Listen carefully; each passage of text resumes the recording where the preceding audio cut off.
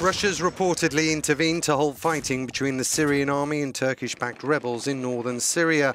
The two sides are said to have confronted each other in a push to oust ISIL out of the city of al-Bab, the extremist group's last major stronghold in Aleppo province. The clash has raised concerns that parallel offensives could ignite a new wave of fighting between government forces and its rebel enemies.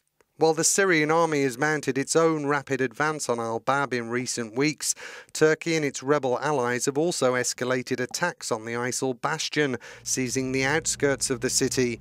The Turkish military said it hit 11 targets in the Syrian town and killed 23 militants on Thursday, the same day 3 of its soldiers were killed in a Russian airstrike.